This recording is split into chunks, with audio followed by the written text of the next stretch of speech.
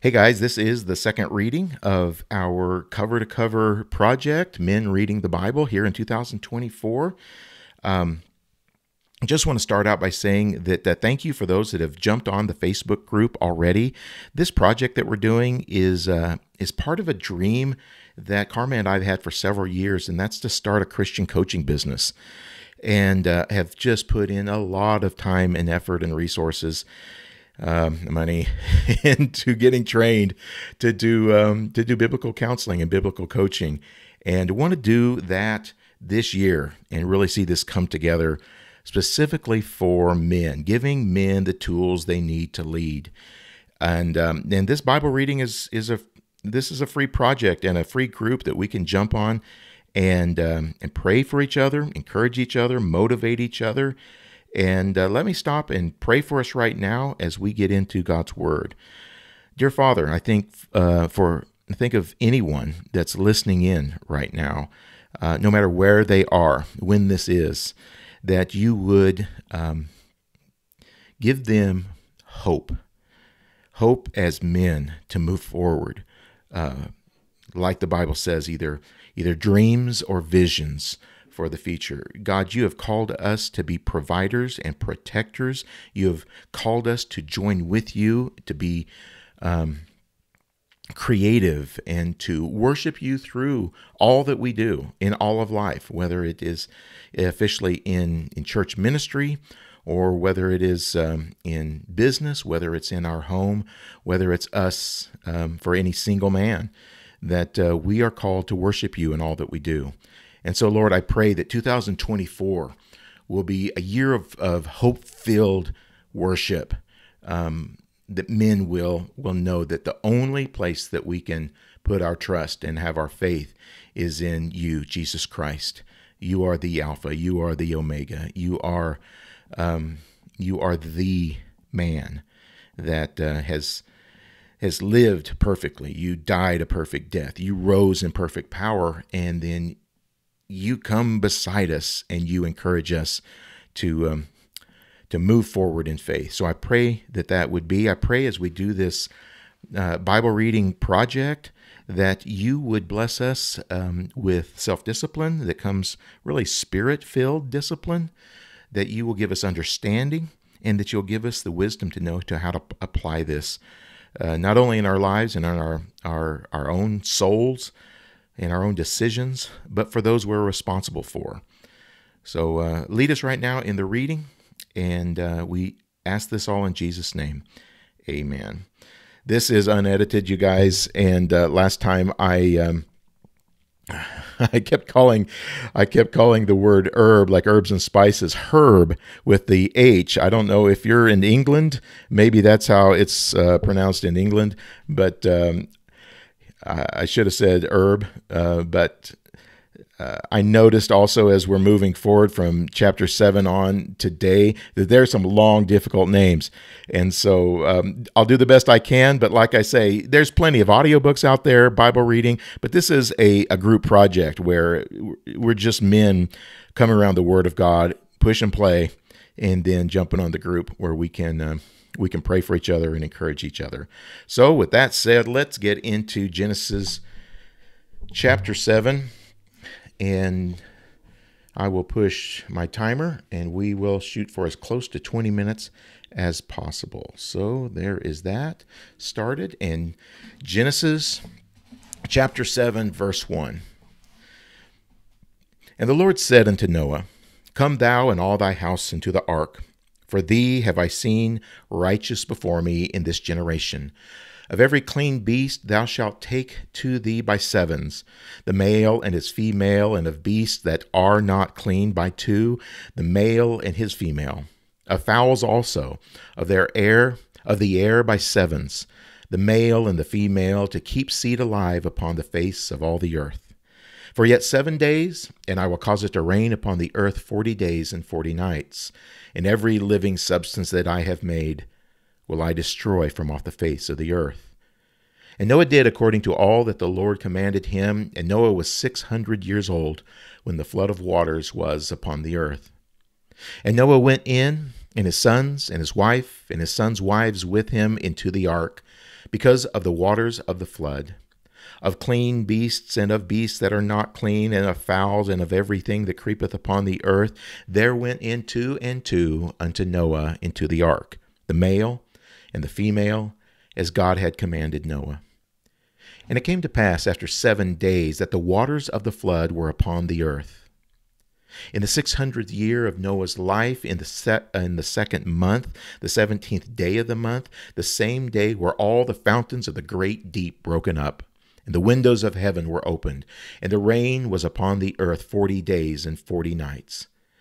In the selfsame day entered Noah, and Shem, and Ham, and Japheth, the sons of Noah, and Noah's wife, and the 3 wives of his sons with them, into the ark. They, and every beast after his kind, and all the cattle after their kind, and every creeping thing that creepeth upon the earth after his kind, and every fowl after his kind, every bird of every sort. And they went in unto Noah into the ark, 2 and 2 of all flesh, wherein is the breath of life. And they went in male and female of all flesh, as God had commanded him. And the Lord shut him in, and the flood was 40 days upon the earth. And the waters increased and bare up the ark, and it was lift up above the earth. And the waters prevailed and were increased greatly upon the earth. And the ark went upon the face of the waters, and the waters prevailed exceedingly upon the earth, and all the high hills that were under the whole heaven were covered. 15 cubits upward did the waters prevail, and the mountains were covered. And all flesh died that moved upon the earth, both of fowl, and of cattle, and of beast, and of every creeping thing that creepeth upon the earth, and every man, all in whose nostrils was the breath of life, of all that was in the dry land, died. And every living substance was destroyed which was upon the face of the ground, both man and cattle, and the creeping things, and the fowl of heaven, and they were destroyed from the earth. And Noah only remained alive, and they that were with him in the ark. And the waters prevailed upon the earth 150 days. Chapter 8.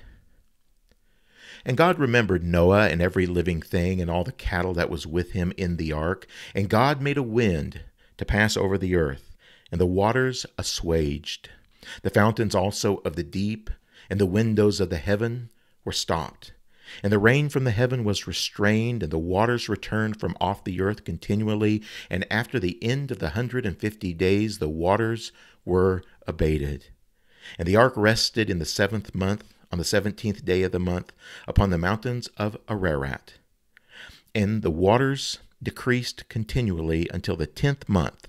In the 10th month, on the 1st day of the month, were the tops of the mountains seen. And it came to pass, at the end of 40 days, that Noah opened the window of the ark which he had made, and he sent forth a raven, which went forth to and fro until the waters were dried up from off the earth. Also he sent forth a dove from him, to see if the waters were abated from off the face of the ground. But the dove found no rest for the sole of her foot, and she returned unto him into the ark, for the waters were on the face of the whole earth. Then he put forth his hand, and took her, and pulled her in unto him into the ark. And he stayed yet other 7 days. And again he sent forth the dove out of the ark. And the dove came in to him in the evening, and lo, in her mouth was an olive leaf plucked off. So Noah knew that the waters were abated from off the earth. And he stayed yet other 7 days, and sent forth the dove, which returned not again unto him any more. And it came to pass in the 601st year, in the 1st month, the 1st day of the month, the waters were dried up from off the earth. And Noah removed the covering of the ark, and looked, and behold, the face of the ground was dry. And in the 2nd month, on the 7th and 20th day of the month, was the earth dried. And God spake unto Noah, saying, Go forth of the ark, thou and thy wife and thy sons wives with thee. Bring forth with thee every living thing that is with thee of all flesh, both of fowl and of cattle, and of every creeping thing that creepeth upon the earth, that they may breed abundantly in the earth, and be fruitful and multiply upon the earth. And Noah went forth, and his sons, and his wife, and his sons' wives with him, every beast, every creeping thing, and every fowl, and whatsoever creepeth upon the earth after their kinds, went forth out of the ark. And Noah builded an altar unto the Lord, and took of every clean beast and of every clean fowl, and offered burnt offerings on the altar. And the Lord smelled a sweet savor, and the Lord said in his heart, I will not again curse the ground any more for man's sake, for the imagination of man's heart is evil from his youth. Neither will I again smite any more every living thing, as I have done, while the earth remaineth seed time and harvest, and cold and heat, and summer and winter, and day and night shall not cease. Genesis chapter 9. And God blessed Noah and his sons, and said unto them, Be fruitful, and multiply, and replenish the earth. And the fear of you and the dread of you shall be upon every beast of the earth, and upon every fowl of the air, upon all that moveth upon the earth. And upon all the fishes of the sea into your hand are they delivered. Every moving thing that liveth shall be meat for you, even as the green herb have I given you all things. But flesh with the life thereof, which is the blood thereof, shall ye not eat. And surely your blood of your lives will I require at the hand of every beast, will I require it, and at the hand of man, at the hand of every man's brother will I require the life of man. Whoso sheddeth man's blood, by man shall his blood be shed. For in the image of God made he man, and you, be ye fruitful, and multiply, bring forth abundantly in the earth, and multiply therein. And God spake unto Noah, and to his sons with him, saying, And I, behold, I establish my covenant with you, and with your seed after you, and with every living creature that is with you, of the fowl, of the cattle, of every beast of the earth with you, from all that go out of the ark, to every beast of the earth, and I will establish my covenant with you. Neither shall all flesh be cut off any more by the waters of a flood, neither shall there any more be a flood to destroy the earth. And God said, This is the token of the covenant, which I make between me and you and every living creature that is with you, for perpetual generations. I do set my bow in the cloud, and that shall be for a token of a covenant between me and the earth. And it shall come to pass when I bring a cloud over the earth, that the bow shall be seen in the cloud. And I will remember my covenant, which is between me and you and every living creature of all flesh. And the waters shall no more become a flood to destroy all flesh. And the bow shall be in the cloud, and I will look upon it, that I may remember the everlasting covenant between God and every living creature of all flesh that is upon the earth. And God said unto Noah, This is the token of the covenant which I have established between me and all flesh that is upon the earth. And the sons of Noah that went forth of the ark were Shem, and Ham, and Japheth. And Ham is the father of Canaan. These are the 3 sons of Noah. And of them was the whole earth overspread. And Noah began to be an husbandman. And he planted a vineyard, and he drank of the wine, and was drunken. And he was uncovered within his tent. And Ham, the father of Canaan, saw the nakedness of his father, and told his 2 brethren without. And Shem and Japheth took a garment, and laid it upon both their shoulders, and went backward, and covered the nakedness of their father, and their faces were backward. And they saw not their father's nakedness. And Noah awoke from his wine, and knew what his younger son had done unto him. And he said, Cursed be Canaan. A servant of servants shall he be unto his brethren. And he said, Blessed be the Lord God of Shem, and Canaan shall be his servant. God shall enlarge Japheth, and he shall dwell in the tents of Shem. And Canaan shall be his servant. And Noah lived after the flood 350 years, and all the days of Noah were 950 years, and he died. Chapter 10. Now these are the generations of the sons of Noah, Shem, Ham, and Japheth, and unto them were the sons born after the flood. The sons of Japheth, Gomer and Magog. and Madai, and Javan, and Tubal, and Meshech, and Tyrus, and the sons of Gomer, Ashkenaz, and Riphath, and Togarmah, and the sons of Javan, Elisha, and Tarshish, Kittim, and Dodanim. By these were the isles of the Gentiles divided in their lands, every one after his tongue, after their families, in their nations. And the sons of Ham, Cush, and Mizraim, and Phut, and Canaan, and the sons of Cush, Seba, and Havilah, and Sabta, and Raamah, and Sabteka, and the sons of Raamah, Sheba, and Dedan. And Cush begat Nimrod. He began to be a mighty one in the earth. He was a mighty hunter before the Lord. Wherefore it is said, even as Nimrod the mighty hunter before the Lord. And the beginning of his kingdom was Babel, and Erech, and Akkad, and Calneh, and in the land of Shinar.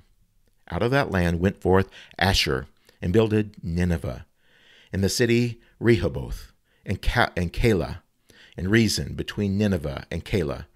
The same is a great city. And Mizraim begat Ludim, and Anamim, and Lehabim, and Naphtuhim, and Pathrusim, and Casluhim, out of whom came Philistim, and Caphturim. And Canaan begat Sidon his firstborn, and Heth, and the Jebusite, and the Amorite, and the Girgashite, and the Hivite, and the Archite, and the Sinite, and the Arvadite, and the Zemarite, and the Hamathite, and afterward were the families of the Canaanites spread abroad. And the border of the Canaanites was from Sidon, as thou comest to Gerar, unto Gaza, or Gaza, as thou goest unto Sodom and Gomorrah, and Admah, and Zeboim, and unto Lasha. These are the sons of Ham after their families, after their tongues, in their countries, and in their nations. Unto Shem also, the father of all children of Eber, the brother of Japheth, the elder. Even to him were children born.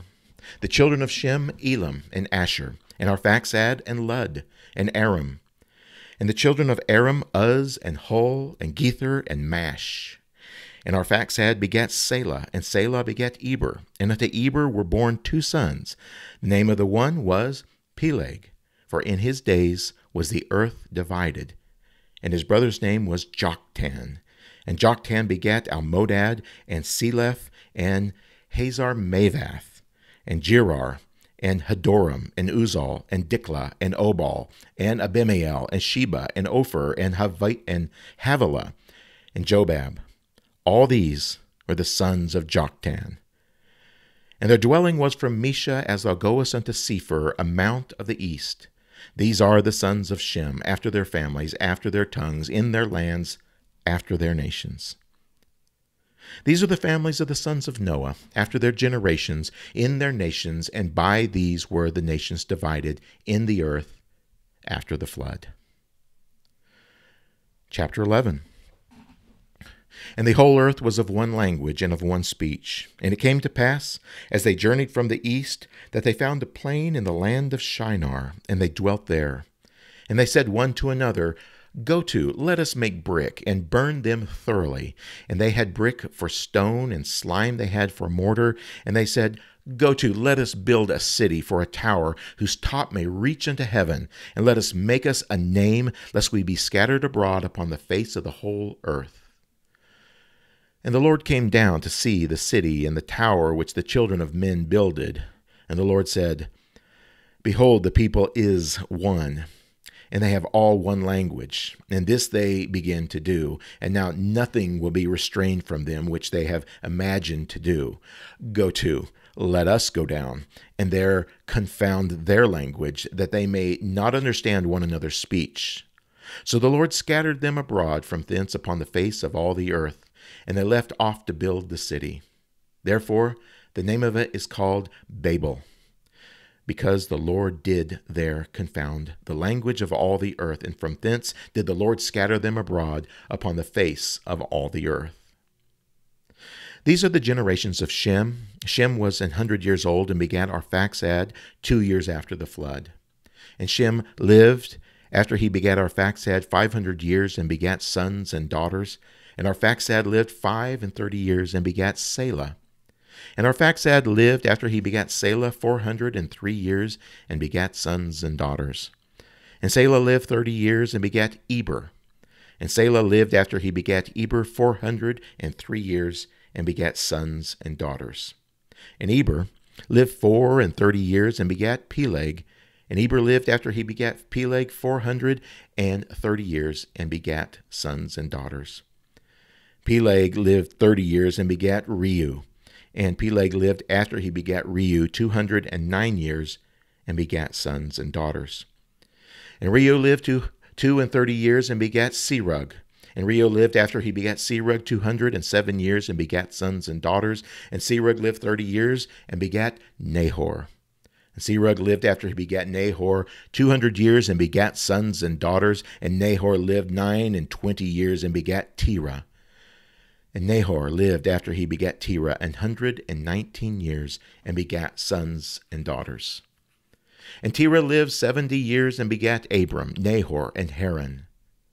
Now, these are the generations of Terah. Terah begat Abram, Nahor, and Haran. And Haran begat Lot. And Haran died before his father Terah in the land of his nativity, in Ur of the Chaldees.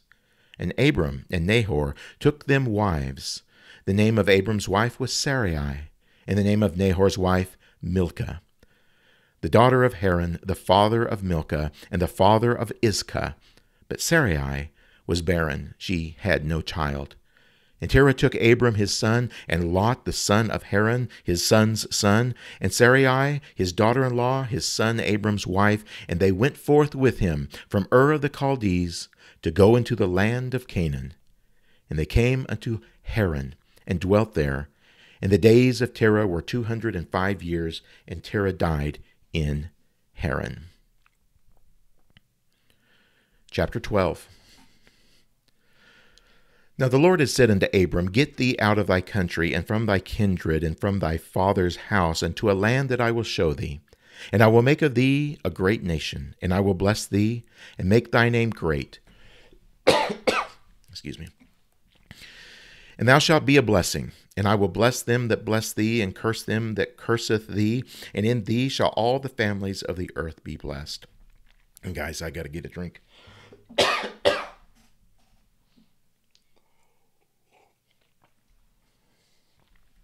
Excuse me. All right.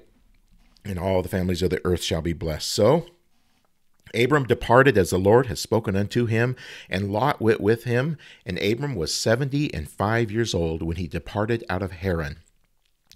And Abram took Sarai his wife, and Lot his brother's son, and all their substance that they had gathered, and the souls that they had gotten in Haran. And they went forth to go into the land of Canaan.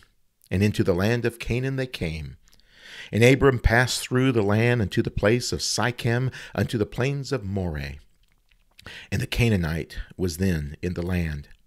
And the Lord appeared unto Abram and said, Unto thy seed will I give this land. And there builded he an altar unto the Lord, who appeared unto him. And he removed from thence unto a mountain on the east of Bethel, and pitched his tent, having Bethel on the west, and Hai on the east. And there he builded an altar unto the Lord, and called upon the name of the Lord. And Abram journeyed, going on still toward the south. And there was a famine in the land. And Abram went down into Egypt to sojourn there, for the famine was grievous in the land. And it came to pass, when he was come near to enter into Egypt, that he said unto Sarai his wife, Behold, now I know thou art a fair woman to look upon. Therefore it shall come to pass, when the Egyptians shall see thee, that they shall say, This is his wife, and they will kill me, but they will save thee alive.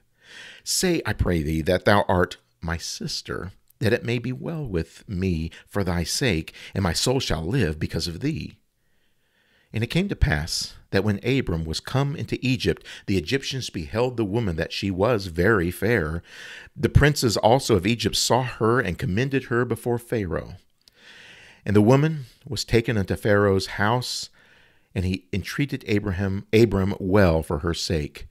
And he had sheep and oxen and he-asses and men-servants and maidservants and she-asses and camels. And the Lord plagued Pharaoh and his house with great plagues, because of Sarai, Abram's wife. And Pharaoh called Abram and said, What is this thou hast done unto me? Why didst thou not tell me she was thy wife? Why saidst thou, She is my sister, so I might have taken her to me to wife? Now therefore, behold thy wife, take her, and go thy way. And Pharaoh commanded his men concerning him, and they sent him away, and his wife, and all that he had. The end of chapter 12. May God bless the reading of his word. Let's pray.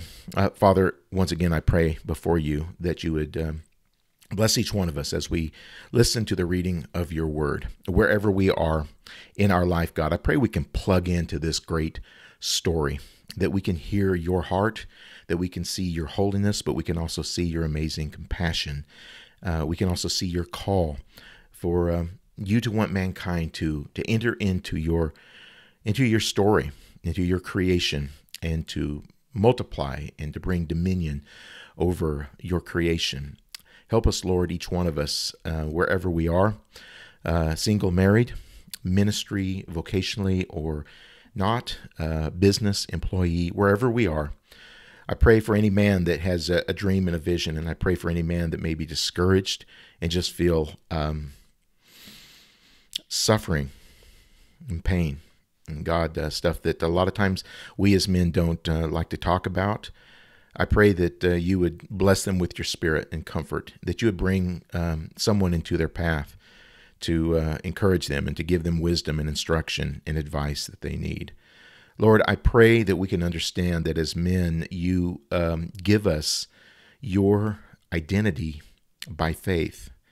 Oftentimes we want to strive to prove ourselves, to prove who we are, try to be real men, try to man up. And Lord, we just,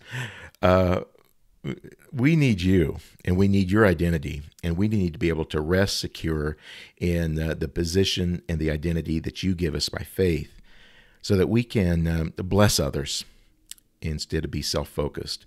Help us to look at the man that we shave every morning and lead that man before we try to lead others. Only through the Holy Spirit can we do that. So we lift these things up to you in Jesus' name, and amen. All right, guys, it has been good to read the Word of God together, and I will see you next time.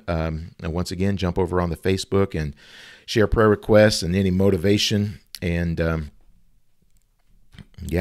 appreciate you for staying this to the end. God bless you.